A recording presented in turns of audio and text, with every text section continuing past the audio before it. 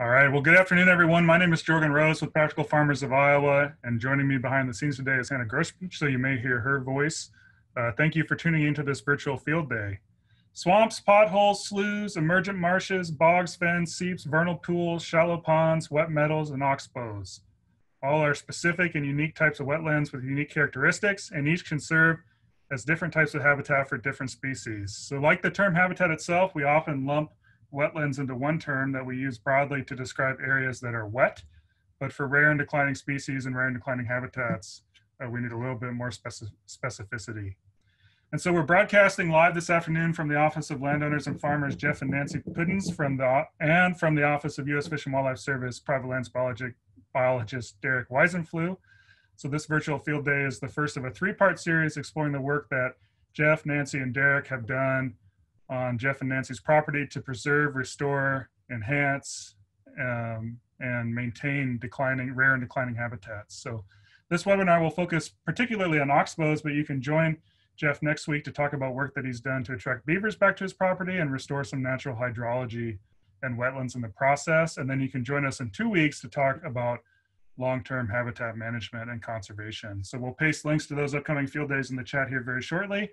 And I'm going to let Jeff and Darrick introduce themselves in some more detail, but I just want to thank them up front for their willingness to share their time and their expertise and their experiences with us today. So before we get to the good stuff, I need to do a few acknowledgements and take care of some housekeeping. First, I want to thank our organizational partner for this event, U.S. Fish and Wildlife Service and the Partners for Fish and Wildlife program. I'm going to paste a web link for more information on the Partners program in the chat box here shortly. If you're interested in learning more about native habitat, federal trust resources, and conserving rare and declining species and habitats, I would highly recommend that you check out that website and maybe reach out to a private lands biologist like Darrick near you. I also want to give a shout out to the Iowa Environmental Council, which is sponsoring this event. Since 1995, the Iowa Environmental Council has been the state's largest and most comprehensive environmental coalition. Their nonpartisan alliance of diverse organizations and individuals work together to unify Iowans to advocate for clean water, clean energy, and a healthy climate. And you can learn more about the Iowa Environmental Council at iaenvironment.org. I will paste that link into the chat box as well. I also need to thank all of our field day sponsors. So without support from these sponsors, like Iowa Environmental Council and our A-level sponsors that you see here, we couldn't put on over 60 virtual field days and events this summer free of charge. And of course, I also need to thank all our B-level sponsors. So again, the support of all these sponsors makes this field day season possible. Just a little bit about Practical Farmers of Iowa. PFI is a farmer member organization, which means that our farmers and members set our priorities and point us where they want to go. And we achieve our mission of equipping farmers to build resilient farms and communities in many ways, most notably through on-farm research and by empowering farmers and landowners to connect and share knowledge. So virtual field days like this one are just one of the many ways that we work to make connections, share knowledge, and build community. And you can learn more about the many other great things we do. And you can learn more about becoming a PFI member and all of those associated benefits on our website, www.practicalfarmers.org. Just a little bit about our agenda today. So here very shortly, I'm going to turn things over to Jeff and Darrick. We'll plan to wrap up around 5:30. We will take some clarifying questions throughout. So if you have a question that comes up, feel free to type it into the Zoom chat and we'll relay those to Jeff and Darrick so they can answer them as we go. If you have bigger questions, feel free to type those into the chat as well, but we'll probably hold on to them until the end of the field day.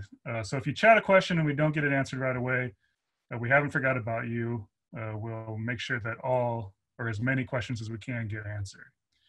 And then upon exiting the Zoom event this evening, you'll be prompted to tell us what you thought about the virtual field day. And we really value that input. We would really appreciate it if you would take a few minutes, tell us what you thought, and help us make these events better. Here's just a quick diagram on how to use Zoom. As I mentioned, you can always use the chat box to make comments, ask questions. We just ask that you make sure that blue 2 box there that's blown up is all panelists and attendees, not just all panelists. We want all of our attendees to see the questions that are asked. And if we do have time for Q&A at the end, you can use the raise hand feature to indicate that you'd like to ask a question verbally. And with that, I think I'm going to turn it over to Jeff and Darrick. I think Darrick is going to kick us off, so we'll get his PowerPoint pulled up here.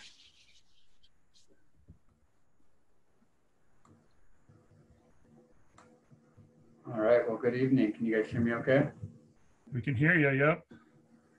And is the presentation in full presentation mode? Looks good. All right. Well, yeah, so I'm Darrick Weissenfluh. I'm a partners biologist with the U.S. Fish and Wildlife Service Partners for Fish and Wildlife program. And so I get the unique opportunity to work with great landowners such as Jeff and Nancy that you see pictured on the screen. I'm stationed in Cassuth County, but I cover the entire Des Moines lobe program. And so I'm excited about today's presentation. Jeff, would you give us a little background on you and Nancy? Yes, I am Jeff Pudens and my wife, Nancy.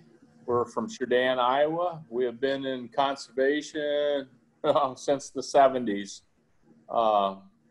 We just think it's very important that we keep what we have. That's what I think about conservation, is just keeping what you have. Fantastic. And yeah, we'll get into a little bit more here on Jeff's property, and he'll share quite a bit on his background and how we kind of came to work together. This presentation builds off one that was given back in January. We're obviously hoping this would be a in-person field day, but hopefully there will be some new information here for folks, and we're happy to answer questions as we go. Jeff and I will just kind of kick things back and forth and try to keep it as smooth as possible. But we'll give you guys a quick intro to Jeff's property and the habitats he has on his property. And I want Jeff to speak a little bit about his vision and values for that property and just in general. And then Jeff and I will kind of share what brought us together, how we became engaged in this relationship we have as a partnership. And then dive into the meat of the presentation, which is the oxbow restorations themselves, and talk, quite a bit detail about what they are and what opportunities exist in case there are other folks on this or listening in that want to pursue these types of restorations. And we'll close it out and leave time for questions at the end. So I'll just give a quick overview. Jeff's property, you can see on the left-hand side map there. I think I have a cursor here. If you guys can see my laser pointer here. His property's at Red Star. He's within the North Raccoon watershed down in Greene County. And really it's along Cedar Creek, which is where we're going to focus today. And it flows into the North Raccoon River. Jeff, would you give a little background on this piece of property when you bought it, and why and what your goals are? Yes, we bought this ground in, 7, 8 years ago.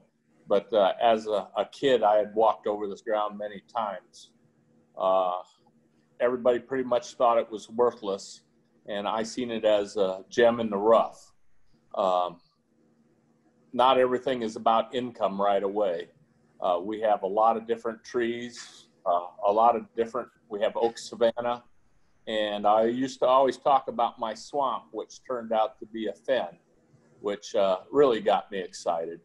And we are in the Topeka Shiner district, so we have 2 oxbows that are being restored. I guess the main thing is I'm a farmer, and I've learned to conserve what I have. A lot of times we can't control what we're going to get paid or what's going to happen, but we control what we lose. And in buying this property, we're just trying to keep it preserved. Yeah, and so to the oxbows, to kind of keep people in perspective of where we're at on the property, if you look at the right-hand side of the screen here, Jeff mentioned the 2 oxbows that have been restored, which is this one where my cursor's at and the southern one. And so we'll dive into those here in a little bit. But there's this unnamed tributary that comes through the property that flows into Cedar Creek here. And there are these historic oxbows. And then Jeff mentioned the fen, which is a very unique feature on the property as well, which is just upstream from one oxbow and actually feeds it both surfacely and subsurfacely into this oxbow wetland. And so we'll take it a little bit more in detail here from this point on. Jeff, just to kind of build on what you had said, though, maybe share a little bit about, your values, your vision for the property, what you had hoped to accomplish. Well, we hope to restore the ground the way it was years ago. In doing so, it takes a lot of time. Conservation is like planting a tree. You don't plant a tree and get shade tomorrow. also, you have to be very careful that what you're doing isn't destroying something else. Baby steps, but it takes years. I would say these oxbows, probably 5 years of thinking about it, and then 2 years of waiting for the right time for it to happen. And since we planted them, or since we put in these oxbows, Mother Nature hasn't cooperated with us, and they're a work in progress. Everything's a work in progress. We've gone from too wet to even do the excavations to too dry to fill them. But like you said, patience is key.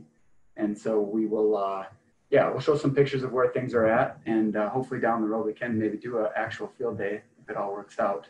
But I think like Jeff said, the real, thing that brought us together from the base is what Jeff shared a second ago, which is that, long-term conservation goals that he has for this property.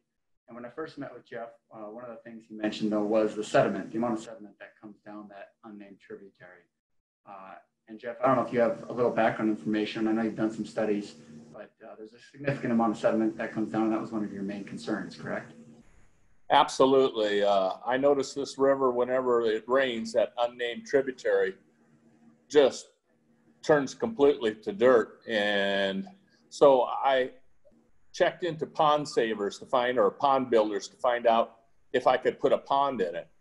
And so we talked about putting a 10-foot dam in there and blah, blah, blah, this and that. And then the guy looked at me, he says, "Do you know this will be full of dirt in 8 years?" And I says, "What are you talking about?" He says, you've got 1,600 to 1,800 acres of ground flowing into this creek here. And with the amount of sediment that's in it now, it will cover 14 acres, 10 foot deep in 10 years or 8 years. And it's like, oh man, that's a problem. I mean, everybody's talking about all this dirt that they're losing. And last time I checked, ground's $10,000 an acre. Well, that's a lot of money flowing through my ground. And so we want to do whatever we can to keep the water clean and to keep the dirt where it belongs. And through the years, we have dealt with a lot of people, and lo and behold, here comes Darrick and got the ball going. You have to, don't give up. Conservation doesn't happen overnight, but sooner or later, you'll get the right answer from somebody and stick with him.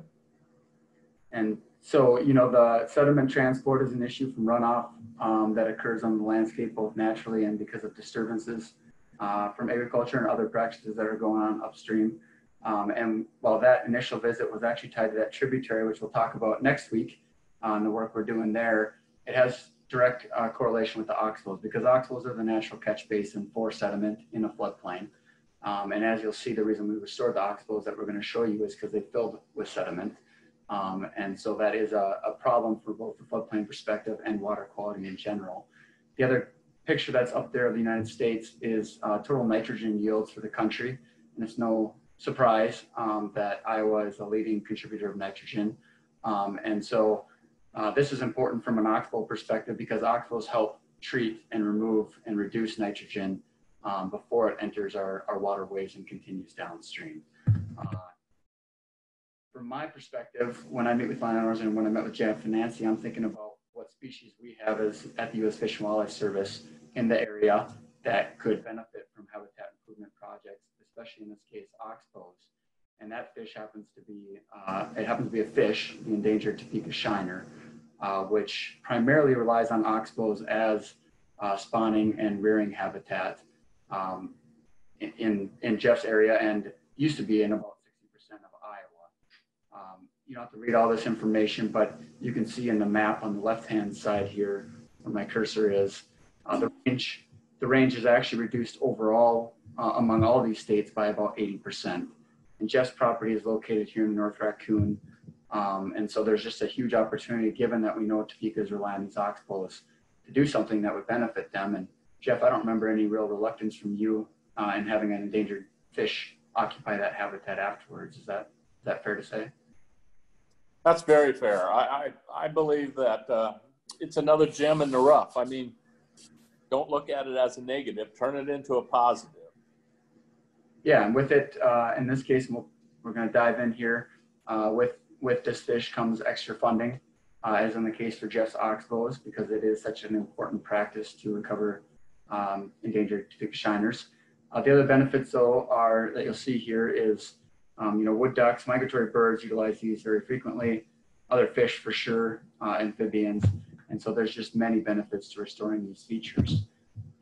To dive in on Jeff's property, and Jeff, I updated these photos. This is Jeff's actual property from the 1930s to 2019.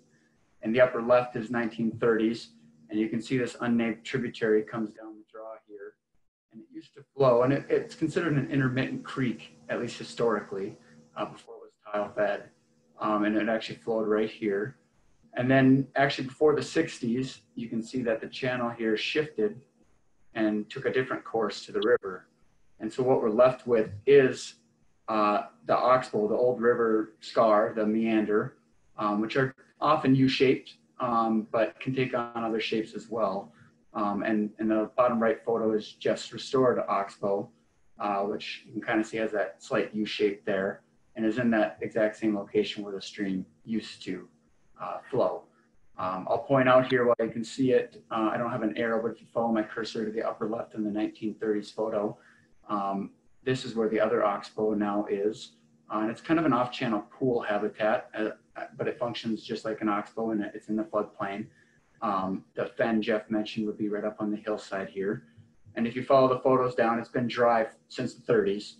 Historically, there was a river channel through that area. You could see it from the depressions, but it wasn't even visible in the 30s. And now in 2019, this is the other one we're going to kind of dive in on a little bit, is this Oxbow, which again is right down. It's fed by this fen, and it's also fed by the river whenever the river floods. And one thing I'll maybe make note of from a design perspective is the river flows to the south here, downstream. And so we like to make sure that the river can connect easily at just bankful to these Oxbows by backing in. We don't want to cause a channel shift, so you won't see these right next to the creek here. We leave a little space there for excavation. And so, Jeff, I know you know that property from walking it for a long time, but like you said, things change. They just often take a long time. And this is something you can actually see looking at aerial imagery, and anyone can see on their own property if they go back to different years of photo imagery and identify potential Oxbow restorations. If I could interject right here. Mm-hmm. It is amazing in a year already how much more wildlife and how many more species of animals that we're seeing, including turtles. It is truly amazing in 1 year. I am excited to see what will happen in years. Not only wildlife, but vegetation. When you dig these Oxbows up, you got to remember that you dug up seed, some of it that's been since the 30s in the ground.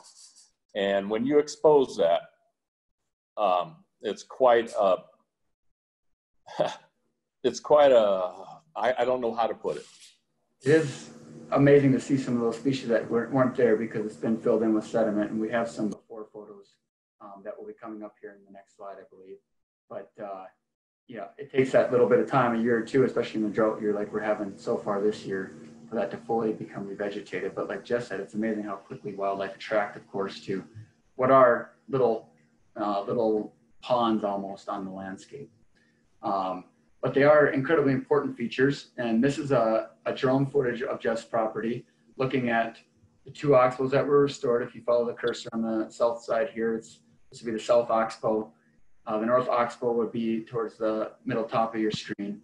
And then actually back over 20 years ago, Fish and Wildlife Service worked with this landowner, a different one, to restore an Oxbow on their property. And combined, these are all approximately half-acre Oxbows as far as excavation. So what you see here that's been excavated out is about a half acre in size. On average, these are holding about 1.5 million gallons of water after a flood. So as the water recedes, they're now storing that water, which otherwise, when these were filled in, had nowhere to go. It would just, go back downstream quickly. This is now holding that water on the landscape. So from a flood perspective and floodplain perspective, they're really important features. I mentioned the water quality benefits. You know, again, Iowa's got a nutrient reduction strategy now that they're trying to implement to reduce nitrogen. Oxbows are now a practice that are acceptable for that strategy. And that's because research has shown they, on average, remove more than 45% of nitrate before the water hits the stream. And that's an awesome thing because you can actually tile into these features in many cases and that's okay for fish in most cases as well as other wildlife, and yet you get the added benefit of the nitrate reduction. And then the habitat is why I'm involved primarily, and Jeff's interest and Nancy's interest in having more wildlife, and Jeff said he's already seen it. That endangered fish relies on these oxbows, and they are actually designated as critical habitat for the fish. But our partners, Iowa State and many others have been surveying these, and we found over 43 different species of fish that utilize these oxbows, as well as over 54 species of birds that have been monitored by Audubon Society and others in these areas. 9 of which would not even be in those areas without the oxbows being restored. So they really do have positive effects. And back at Topeka Shiner, we're seeing almost over 60% in Iowa of these restored oxbows have Topeka Shiner in them within a year following flooding. In Minnesota, they've seen over 90% or about 90% use by Topeka Shiners within that year or two after restoration and having a flood event. So one thing Jeff mentioned, I'll just say, is they're relatively dry, and you can kind of see them in the drone footage. They have not connected to the stream yet, and I know Jeff and Nancy are eager, but they will, and it's just a matter of time before we're in another flood stage. You would think with putting all this water in, you would have a heck of a mosquito problem in that, but there are so many birds attracted to these oxbows that they continually glean these oxbows, and it's amazing how much wildlife we're getting there. Great point. I thought I'd just share one slide on a little bit about what the restoration process looks like. You know, kind of before and after restoration, a very simple schematic. But essentially, you know, we can identify these features using that aerial imagery like you saw previously for Jeff's property. And, you know, we can see that there are these old channels that are now filled with sediment. And so that's what we're doing, is we're going in and removing all the sediment that's filled in on top of the old stream bed, so down to the old gravel bed. And that's typically done with excavators or scrapers or some other heavy equipment. And then it's hauled out, most often out of the floodplain, and either put on fields where it's extremely nutrient-rich soil in most cases, or it's spread in a place that isn't being impacted negatively, and then reseeded with usually native plants and flowers. And by excavating out that sediment, what we're doing is we're reconnecting that oxbow to the stream channel and to the aquifer, which helps prevent it from drying out completely during these drought years, and also helps it in the wintertime maintain some temperature stability so that these don't freeze out completely and kill all the fish and wildlife in the wintertime, which is what happens when they get really, really shallow. And then during a flood event, of course, they connect back up with the floodplain. And then once that water recedes and it's below the bank and the river, now you have what is often called an oxbow lake, oxbow pond, oxbow wetland, which will hold water in most cases all years except for the driest of years. So this is not Jeff's oxbow, but we have seen this, and Jeff's actually had more sediment than this. You can actually see the old bank on this particular off-channel wetland, but you can see how it's filled with really nice black soil, and that's pretty common. And what we find as these dry out in the driest years is obviously fish kills. And some of that, of course, would be natural. But the problem we're facing is most of our oxbows on the landscape are filled with sediment, a substantial amount of sediment. And so there isn't that diversity on the landscape scale of different depths, so that we have these habitats that don't go dry or don't freeze solid in the winter. So even if this one didn't go dry, it would certainly freeze solid in the winter and kill most wildlife with it. Now I get to stop talking and hand it back to Jeff. And you can see the before on the left-hand side of the oxbow. This would be the north oxbow here, if you see where my cursor is in the map on the right-hand side. which is dry and filled mostly with sediment. And then this is right after restoration on the right-hand side with drone footage from a month or two ago on the bottom center. So Jeff, maybe talk briefly about, you said you had this idea in mind for years. What programs did you end up going through to get this funded, or what was the process like for you? Well, first thing I got to tell you people, you got to have an idea. And ISU or the NRCS. The NRCS is probably your first source to go to. Talk to them and say, hey, what's available? Or what do I have? Come here, take a look at this. Would this make an oxbow? Or maybe you have something else like that fen. That was my wonderful bog that I just told everybody about. And then finally, one official came out and said, hey, I just read about that. That's called a fen. And next thing you know, why, it bloomed. Your ground will dictate what you can be available for, but you need to get to the NRCS and Fish and Wildlife. I went to the NRCS, checked out all the programs that are available, and then Fish and Wildlife came along, and Darrick did, and never did I think I'd be putting beaver dams in. But in 2 years, we've established beaver dams, and they're working. It was trial and error, but they're working. The Oxbows, no brainer, works good, and that is early in the process. The one by the road is fed by that fen, and in the first year it didn't freeze over. So we've got fish in that one already. So. And here's the other one, Jeff, and just to kind of give folks a view on, this is the one that would be the South Oxbow if you follow the cursor on the map here on the south side. And this one's quite a bit drier because it's not fed by the fen and has not connected to the river. But you can see, actually, this is again a month ago, it's still holding water, and that's because it's got that groundwater connection. And of course, there's lots of frogs and you said probably turtles and stuff using it right now. And it will certainly have fish once it is able to connect to the river. And when they dig these fens, Darrick is so right. You'll just see where the old creek was. And when they get to the old creek, it's amazing. It's just like hitting an aquifer. If there's water in your creek, there'll be water in that oxbow. Yep. And the wildlife is unbelievable. And Jeff went through, and we're going to cover this here coming up. I'm sorry, let's go back one. Just to mention, we'll set it up for a little bit, a slide later, is 2 programs. We went through NRCS, like you mentioned, EQIP, the Environmental Quality Incentive Program, which has oxbow restoration as a practice, and that's a very good option because it addresses water quality and wildlife habitat. And that's why Jeff is advocating to connect with NRCS, right from the bat as well. And then the Partners Program, my program, came in and helped out as well. And so these sites where we've got Topeka Shiner especially, we do everything we can to make sure we can try to get to as close as we can to 100% cost share. And that's what we got to, Jeff, on yours is 100% cost share. So Jeff didn't have to spend out of pocket on this one. And that's because of all these different programs that exist that I will have a slide on in a moment. Darrick, I'm gonna interrupt really quick. We just have a couple minutes left here. Okay. And there was a question about cost share, so I'm wondering if we can skip to the cost share and cover that real quick in case people have to hop off, and then maybe we can come back and talk about some of the monitoring stuff. Yeah, and we can come back to this slide. The funding opportunities that exist are honestly quite many.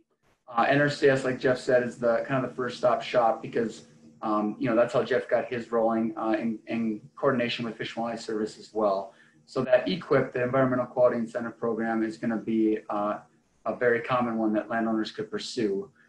There are other ones in certain watersheds or in other areas. The other one I've got underlined here is the RCPP, which is the Regional Conservation Partnership Program. And so for people that are perhaps in Iowa in the Boone River watershed up here or the North Raccoon River watershed, there are now extra funds available to do more of these restorations that will also benefit Topeka Shiner. And anyone who has CRP or WRE that include riverine habitats, so floodplains, they may have oxbows on them, and it is possible to restore oxbows through those programs as well. And sometimes it also works the opposite way, where if you restore them through Partners for Fish and Wildlife program, for example, you may rank out higher to get in one of the other programs down the road, like WRE. And so those are just things for folks to keep in mind. You don't need to know all these programs. You just need to stop by your local NRCS office and ask, hey, can you help me find out if I have an oxbow, or if you already know you do, what programs exist, how can I apply? And they will likely reach out to me if either they can't fund it or if they need help with it, and then I'll get involved. And because it's also a nutrient reduction strategy, IDALs, where there are water quality initiatives like the North Raccoon watershed and the Boone watershed, also have funding available for oxbow restorations. And so I don't want to overwhelm people, but there is a lot of opportunity. And what I would point you to is contact either myself, I'm the second one listed there, but Inga Rohn, who I believe is on as well. She works with DNR, but she's stationed in NRCS office and also helps there. She would be a great point of contact if you want a direct phone number. Otherwise, your local NRCS staff would be happy to help you. And Corey McKinney, Iowa Soybean, is also doing a lot of oxbow restorations and is heavily involved in these watersheds. And so among us three, we'll be more than happy to push you to the right person or help you ourselves if you think you might have an oxbow restoration opportunity. Excuse me. Yeah. And don't put up with one person. Go to persons. Get as many people as you can involved. Because the more people you get involved, the more ways you'll find there is to get this done. As Darrick said, there's several avenues to get this done. Yep, and that really is the bulk of the presentation here, Jorgen. So we're on closing points, and you've heard Jeff talk about asking questions and finding the right person and being patient, but never giving up. And you've heard me kind of touch on all the benefits that oxbow restorations provide. So with that, if there is time for questions, Jorgen, I'm happy to take them. Otherwise, you can share my email in the chat too, or I can. As well as my phone number and Jeff's phone number are right at the top there. That's our cell phones. We'd be happy to answer questions individually. Great. Yeah, thank you, Darrick. Thank you, Jeff. I just want to, in case people have to hop off, I just want to say thanks for coming, and I want to encourage everyone when they end the Zoom meeting to take a few minutes and give us some feedback on this virtual field day, and you'll be prompted to do that when you exit the Zoom meeting. We do have a question here, Darrick. We can take a couple minutes here and answer some questions. So there was a question about how oxbows are formed. Are they formed by natural stream movement or kind of by man-made relocation? And maybe you can answer that both, historically or naturally, and then when you restore them. Yeah, absolutely. So yeah, in most cases, it is a natural process. I mean, it is a natural process on the landscape. And so as you can see in my slides here, there was no physical manipulation of the stream in this case from switching it from the 1930s to the 1960s. What happens is as the stream meanders or has these turns, those turns become vulnerable, especially during big flood events where you have this influx of water. And so then what happens, of course, is that the stream wants to find a straighter path. And over time, it eats away at that opposite bank, and eventually it cuts and creates a path. And in this case, if you look at the 1960s photo in my cursor, you see this big U. Well, this little unnamed tributary already wants to straighten here again as well, and probably will eventually, naturally, on its own. Now, I would add the caveat that in this case, it's somewhat natural, and that's because it has been tiled. Thousands of acres have been tiled upstream. And so we've added water, longer duration of drainage into this unnamed tributary, which does add to the long-term hydrograph, that flow of water in the stream, which just adds some erosion capability. But it wasn't, in most cases, it's not because someone goes out and digs something and causes a channel shift. In most cases, it's the river has more flow than it can handle for those bends, and it's just trying to find that quicker path and easier path, which it creates through erosion. When we go in, we want to capture that meander or a part of it in a restoration, that U shape. Sometimes they're W shaped if they used to have a couple different bends. They can take a lot of different forms. But we, like I said, we stay away from the actual existing water channel to some degree because we don't want to cause an unnatural shift, which would be what I would say is if we dug right up to the existing channel and then we get a big flood event a month later and it takes that new oxbow or the restored oxbow that is something that would be manipulated and caused by us. And so, those are the factors we kind of keep in mind, and it makes it really easy to look for oxbows when you just look for old bends in the old aerial footage, which you can see really obviously, and you can kind of also predict where they're going to be in the future.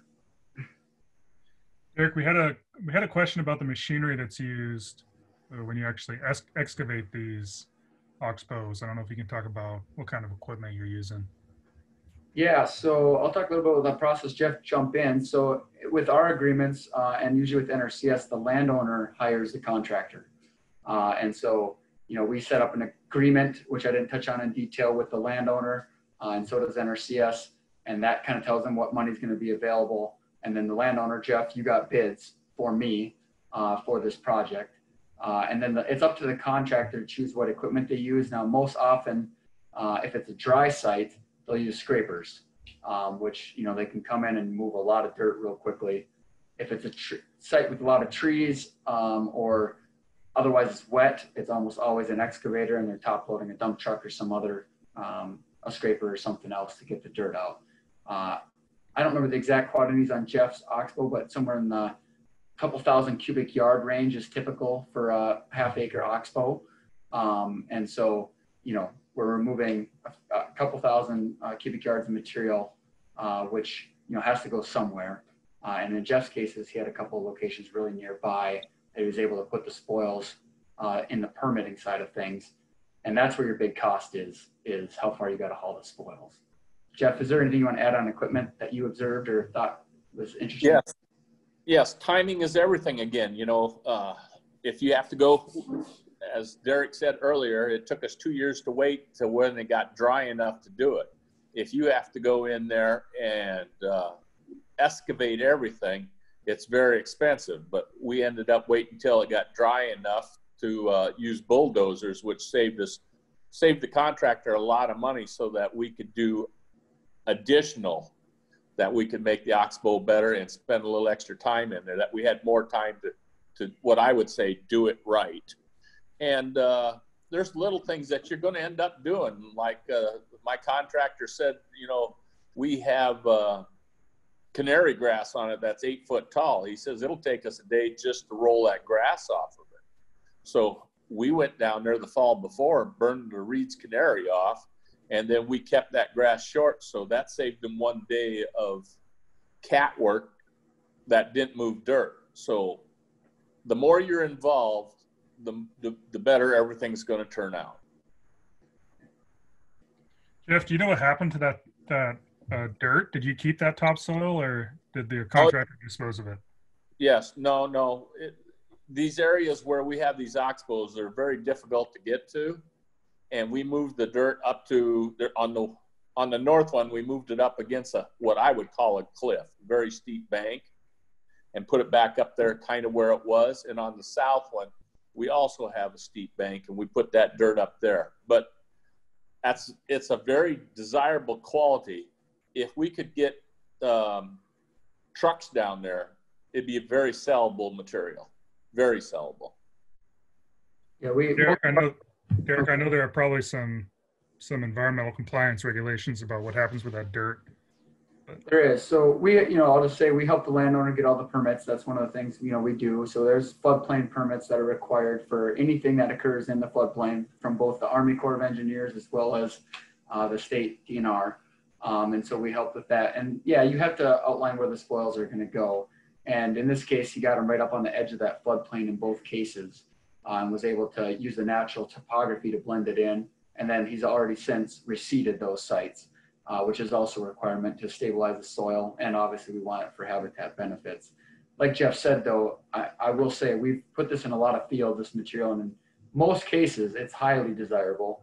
I've seen some of the tallest beans and most productive beans I've ever seen placing the spoils in one field. And that's just a casual observation. But in most cases, it's really good topsoil. This is runoff from farm fields in most cases, or other disturbance areas. And it's really only when you get down towards the old stream bed where you get the gravels and cobbles that we don't typically want in the field. Most of it is the best of the best. Yeah, it really is. If you have a farm ground, if you're a farmer, this is what you put back on top of the hill and make it productive again. One last question here. Ruth asked, are burning trees part of the restoration? So maybe Ruth, you can expand on that a little bit in the chat, but are either of you familiar with anything like that? So, Explain burning trees. well, and maybe I was going to say, maybe she's referencing if it's, understory burning or regeneration with burning. So it sounds like maybe Ruth's oxbows have become, forested in some regard. So maybe great point. And so you can see on Jeff's and even on the historic photos, his were not highly treated areas, which is actually very desirable both from a cost standpoint and from a habitat standpoint for Topeka shiners. Because what happens when they're in a floodplain that has trees surrounding them completely is all that leaf litter will fall off into that oxbow, which as it decomposes takes the oxygen out of the water in the fall. And so these can actually become almost anoxic in some cases. Now, again, some of that's a natural process, but for Topeka shiners, they were most commonly found on prairie streams that don't have a lot of trees. So I'll just say that we like to see trees removed as part of these processes if they're right up next to the oxbow. And one of the long-term management strategies that we want Jeff to do, which is really the only management strategy, is manage trees from taking over that habitat. And that is done through fire, most typically, Jeff, mechanical mowing, whatever it might be. But, in Jeff's case, I don't forecast trees in the next few years. If you're in a floodplain with a lot of cottonwoods or ash and maple, it's very, very quick on regeneration. In my area, we have a lot of cedar trees, and fire is your friend once you can control them. Like I said, fire is my friend. You have to be careful with it. It is a dangerous tool, but it will eliminate cedar trees and other unwanted trees if you burn regularly, which I say 3 to 5 years. Thanks for that, Jeff. So we're way over time. So in the interest of respecting people's time, Jeff, I'm going to give you the last word here. Any final closing thoughts on your experience with the oxbows? If you're interested in conservation, if you're interested in renewing things for the future, you should consider this. It's a lot of fun. It's a lot of fun. Great. All right, well, thank you everyone for attending. I want to mention once again that you can tune in next week to hear about some of the work that Jeff and Darrick have done on that stream that runs all the way through his property to return beavers to that property and kind of restore some of the natural hydrology. And that I pasted that webinar link in the chat, so you can click that link to find more information and register. And with that, I'm going to say thank you again to both Jeff and Darrick, and have a good night, everybody.